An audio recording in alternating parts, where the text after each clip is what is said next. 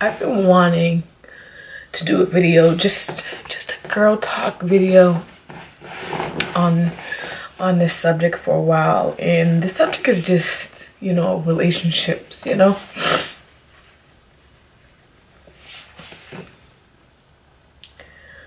I've had my share of relationships, and I don't even know what to say. I don't even know what to say. At this point, I don't know what to say.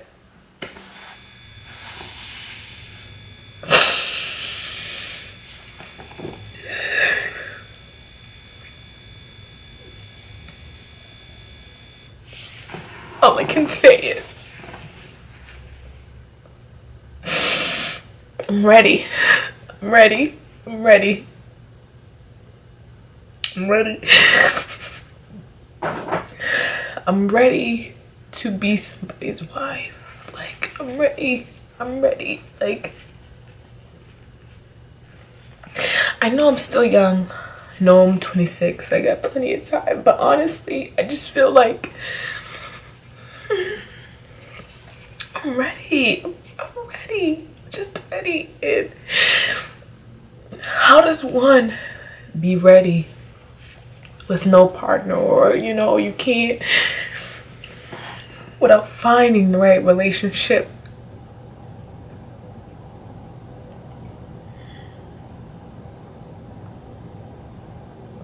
I'm that type of person that I'm a very dominant female in my whole aspect of life. I'm a very dominant female. I know what I want. I get what I want, how I want it. You know, and I don't ask for handouts, you know. I work my ass off and I get it myself. But in my relationships, I'm very submissive. I can honestly say that I'm very submissive in my relationships. I'm one of those people that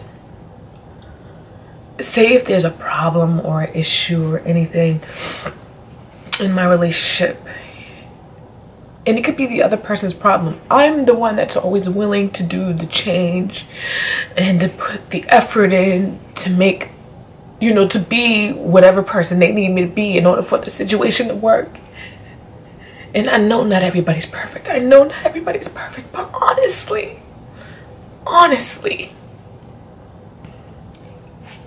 I can't get any more perfect. I can't be any more perfect and still not be enough. I can't. I'm sick of being in relationships where I give them everything. I give them everything. I do everything. Like, there's nothing like this person couldn't want for anything, and I'm still not enough. It's still not enough.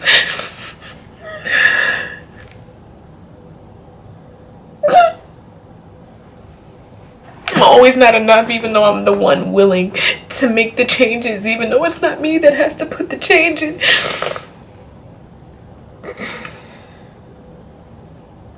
I don't even...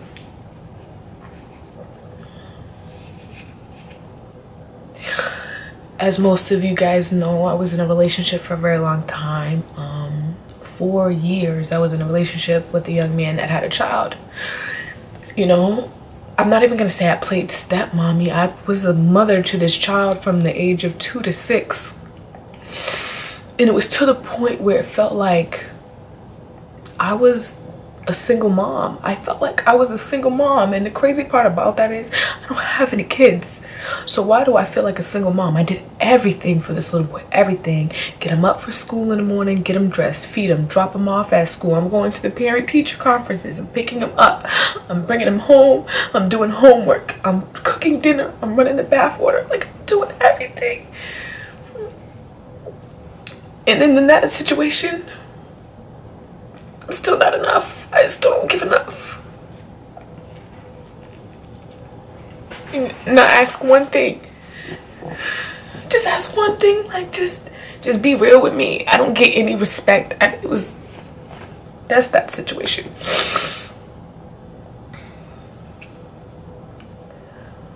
I don't even know what I'm talking about. Just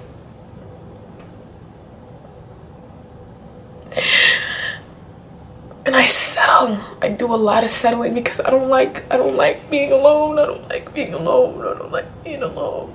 I don't like being single. I don't like being single. So I jump from one relationship and then I quickly find myself in another one because I don't like being alone. And I don't like being alone because I don't have any friends.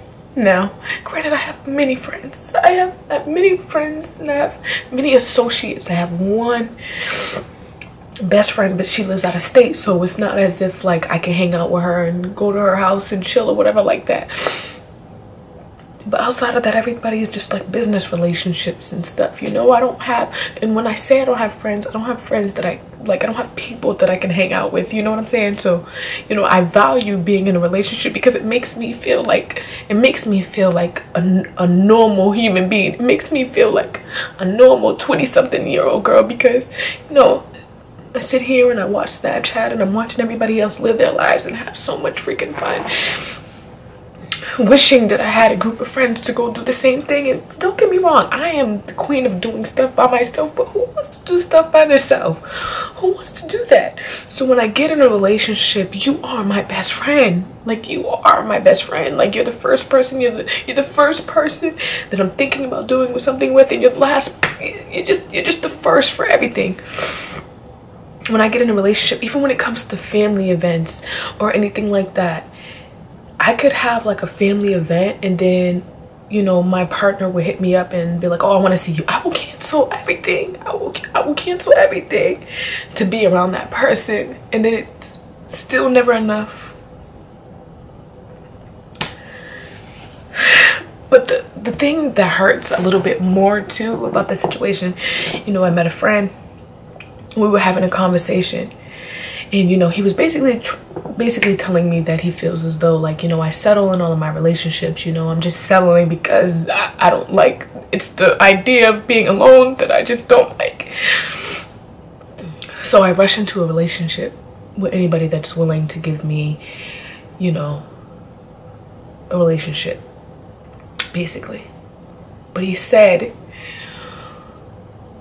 what are the qualifications that you're looking for in a relationship? And he asked me that. He said everybody has a standard. Everybody has a checklist of things that they're looking for when it comes to their ultimate partner. Now, the crazy thing is, we talked about this probably 2 months ago. And the crazy thing is, every day it's been bothering me because although I'm ready to be somebody's wife. I'm ready to be somebody's wife. I don't know what I'm looking for in my partner, whether it be man or woman. I don't know. I don't know. Every day I get up and it bothers me, and then I'm like, I don't know. There's only one thing that I can say that I'm looking for. Like, one thing, and that is communication. I feel like in all of my relationships, they never work because the communication is not there. And the crazy thing is not the communication on my part. I'm a very open person. When there's something that bothers me, I can't hold it in. I have to express it. I can't bottle it up. Especially for dating, I'm not gonna sugarcoat anything. I'm not gonna do anything to kiss your ass. I'm gonna tell you how it is. But then for some reason, there's still always this lack of communication. Just talk to me. Just talk to me. There's something wrong. Just talk to me. That's the only thing. I can't. It bothers me that I don't know what else. What else am I looking for my partner to do? And I feel that's because I am a dominant woman and I know what I want and I don't ask for handouts. I feel like that's why I don't know what I want in a partner, because at the end of the day, I don't expect anything in my relationships. I don't expect my partners to do anything or give anything, or I don't expect them to do anything.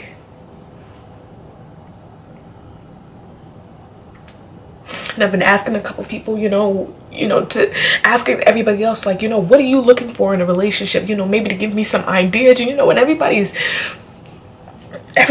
you know, everybody's checklist sounds really good, but it's still like, I can do with that, I can do without that. Yeah, that sounds nice, but I mean, I could care less, you know, like, how am I ready to be somebody's wife when I don't know? I don't have a criteria for a partner. So that's what made me realize, like, yeah, maybe I am settling because You just take anything.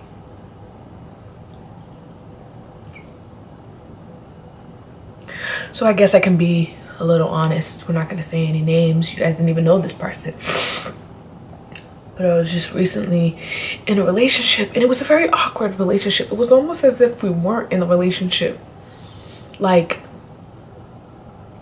I had to ask to do everything because this person felt as though I was bossy, and I've never been told that I was bossy or I told them what to do. But I'm gonna give you one scenario. This particular person bought me a toothbrush to keep at their house. So okay, you keep a toothbrush for me at your house. When I stay at your house, I'm gonna use the toothbrush and your toothpaste. But this person just felt as though I was taking it upon myself and doing what I want because I didn't ask to use the toothpaste. Now, that shit sounds crazy as hell to me. I shouldn't ask to use I shouldn't have to ask to use your fucking toothpaste if you bought me a toothbrush to keep in your house.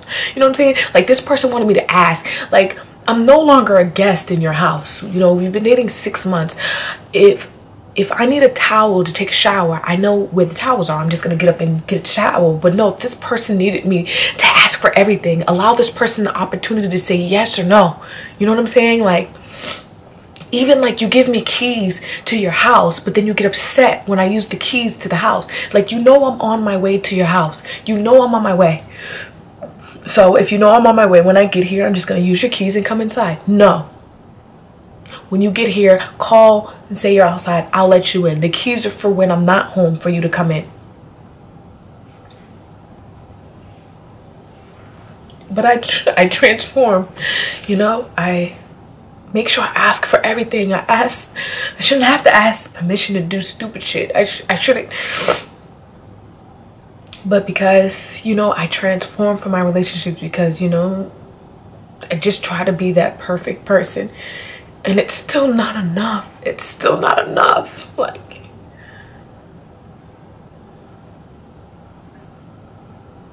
I just hate being alone. And I want to take the time. I want to take this time to myself to really reflect and explore. My mom's one of those big people too that's like, you shouldn't be in a relationship. My mom doesn't believe that I should be in a relationship. She just thinks that I should date around. Like, just date around. You have plenty of options. Just date around, float around. There's plenty of fish in the sea. Explore and see your different avenues. But for me, especially in Boston, Boston is such a small place, and you guys know when you grow up in whatever city you grow up in, you start realizing that the town is wicked small and everybody knows everybody.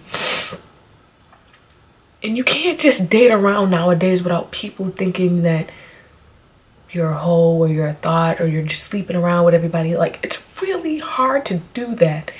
And then it's like, as women in general, it's really hard too, because it's like, then when you have the perfect person come along, this person might be everything, you know, might tell you the right thing, may make you feel a certain way, but then at the end of the day, there's something about them that you're just not attracted by. Like, I may not necessarily be attracted to you, but you're everything that you're everything that I need. You're everything that I deserve, but it's like, I'm not attracted to you. So it's like, you know, we go with the asshole down the street because we're attracted to that person.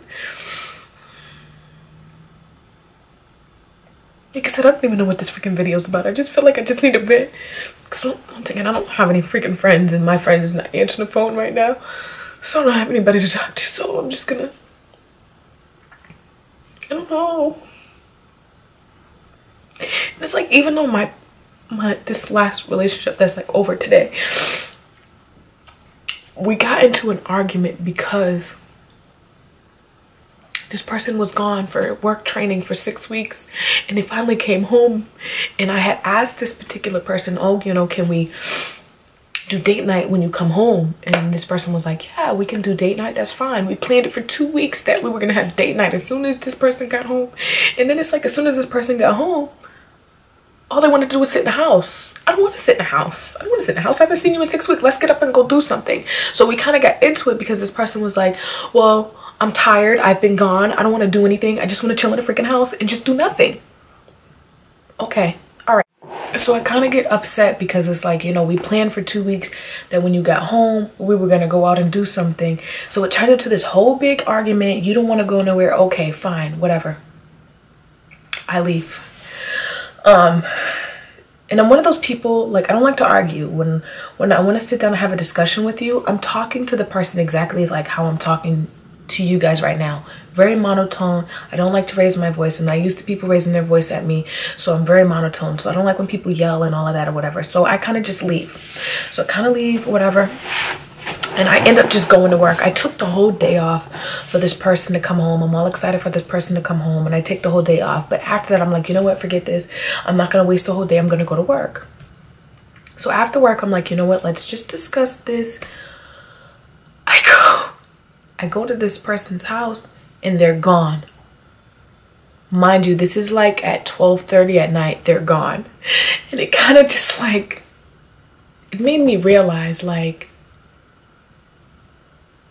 I'm not a priority in your life. How do we have an argument about the fact that you don't want to go nowhere and I want to go out somewhere? And the first thing you do when I leave is go out. And then I text this person and they're at the club. So you're tired. You don't want to do anything with me. You don't want to go nowhere. You just want to sit in the freaking house. And the first thing you do when I leave is go to the club with your boys. And that was my issue. That was the whole conversation when it was, you know, they didn't want to go out. I was fine with the fact that they didn't want to go out. But my issue was when it comes to their friends, it doesn't matter if if she's dreading not wanting to go out. She doesn't want to go out. Oh, I don't want to go to this birthday party. But for her friends, there's no such thing as no to her friends. She would tell her friends no and she'll just get up and do it. But when it came to me, rather than just sacrificing and going like she just does with her friends, it's like, with me, it's just automatically no. Like, there's no sacrifice of just wanting to go out. So we get into an argument about you not wanting to go out, and the first thing you do is go out, and then you go clubbing at that after you said you was tired. Right. You guys are feeling me? You feeling me? So when I think about that, the logic of that, clearly this wasn't going to work. This is not somebody that deserves me. But at the end of the day, it kind of upsets me because at the same time, it's like, I still want it to work because I'm sick of starting over. I'm sick of starting over. Like, and I know nobody's relationship is perfect. I know nobody's relationship is perfect. That's why I guess I'm willing to just keep giving people chances. Like when I was in a relationship with the young man that had the child. He cheated on me with over 20 women. Over 20 women. But because Alicia's the type of person that doesn't hold a grudge, I'm the type of person that if I'm upset with you, when I wake up in the morning, I'm over it. It's a brand new day. I'm not going to dwell on it. I'm not petty. Like, I can't hold on to things. I can't. I will wake up the next day and I'm completely over it. We're just going to move on. So yeah, I gave 1,000,001 freaking chances, clearly. And then the last time I was just like, I'm done. I should have been done the first time, but 20 people down the line, I'm done. And it's like, I take care of your child. What do these women do for you? You know what I'm saying? You say you always claiming that you need a mother for your child. And here I am being the mother that you're looking for your child. And it's not enough. You need to seek other stuff from other people. But once again, Alicia just sticks around. Sticks around. I'm always just sticking around because I don't like the fact that I don't want to be alone. So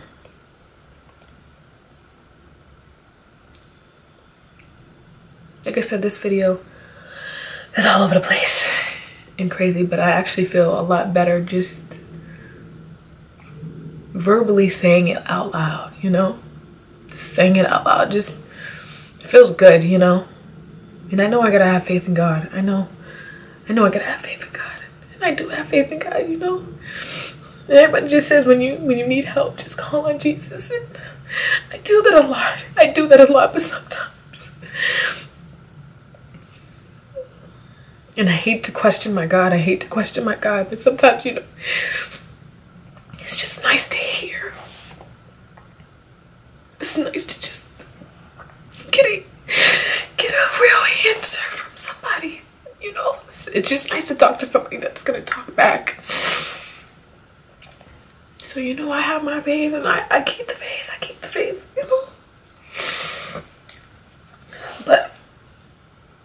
hard. It's hard, you know.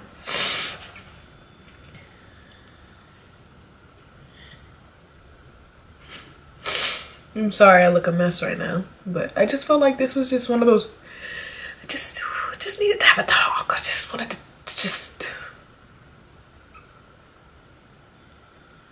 talk.